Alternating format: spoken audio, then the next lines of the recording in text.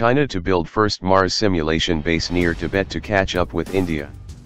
Beijing, China plans to build its first Mars simulation base on the Tibetan plateau in the country's northwest as it aims to send the first mission to the Red Planet by 2020 to catch up with the US, India and Russia.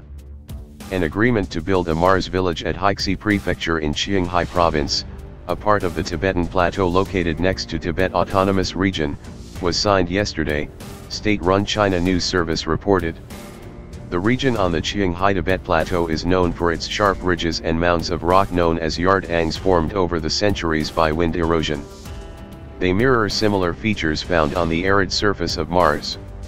The project will incorporate education, tourism, scientific research, and simulation training, Hong Kong-based South China Morning Post reported. China aims to launch a Mars probe around 2020 to carry out orbiting and roving exploration, followed by a second mission that would include collection of surface samples from the Red Planet, according to an official white paper China's space activities in 2016. China looks to catch up with India, the US, Russia and the European Union in sending probes to Mars. The base might also include a set for shooting films and TV shows, the report quoted a local government statement as saying.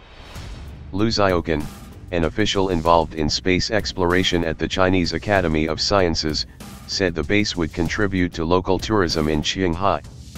The facility, composed of a Mars community and a Mars camp, will provide tourists with a unique scientific and cultural experience, the report said.